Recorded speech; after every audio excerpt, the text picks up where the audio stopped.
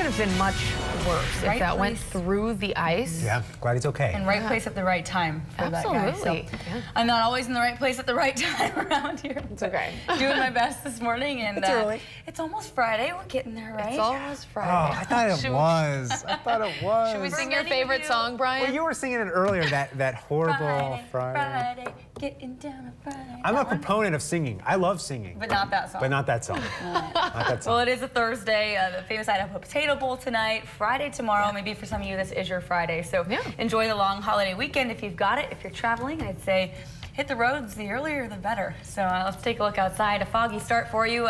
But the weather we've been having around here, the clear skies and those very cold temperatures along with some of that freezing fog has made for some gorgeous scenes out there across the Treasure Valley. So if you ever have weather pictures like this, just glistening there in the blue sky, if you ever want to send things like this to us, weather@kboi2.com is that address. Your forecast right now, we're at 16 degrees, so another cold start this morning. Could see some similar scenes out there. Blue skies expected for your Thursday. 8-mile-an-hour winds, though, make it feel like 5 degrees. That's the story across the Treasure Valley. And on the satellite radar, you can see it actually picking up a lot of this fog that's spreading more widespread and up into the mountain valleys up near McCall, too. Could become more widespread. It's going to be a thick blanket of fog. In some areas, it is dense. Right now, we're actually doing a little bit better than we were at most parts yesterday. There is one dense little pocket here in between Nampa and Caldwell, but visibility down to about 3 miles out at the Caldwell Airport. Pretty dense fog up in McCall at this moment, too. We'll be keeping an eye on that that dense fog advisory in effect with us until about 11 o'clock this morning.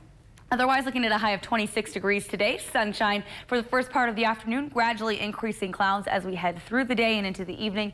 Overall, very cold for your Thursday. Temperatures in the mid-20s for your afternoon highs will quickly drop into the teens as the Potato Bowl gets going. U of I, Colorado State fans, bundle up, starting at 20, dropping to about 13 by the time that game wraps up. We know a lot of you are traveling for the Christmas holiday, the Christmas weekend. So far, things looking pretty good out at the Boise Airport. A little bit foggy at times this morning. Things looking good across the region. No major delays to speak of at this point. Who wants to go to Phoenix with me? 61 degrees, and it is only about, well, what, 6:20 in the morning? Certainly going to be a warm day for them down there. On the satellite and radar, quiet across our immediate region in the Pacific Northwest, picking up on a little bit of this fog. So if you are traveling, I think today's a good day to do it. It's pretty clear, but we're going to see that next storm slowly creeping in, gradually making its way inland through the Pacific Northwest and into the Intermountain West as we head into tomorrow. Early tomorrow morning, travel could be a problem through eastern Oregon and up into Washington if you're hitting the roads.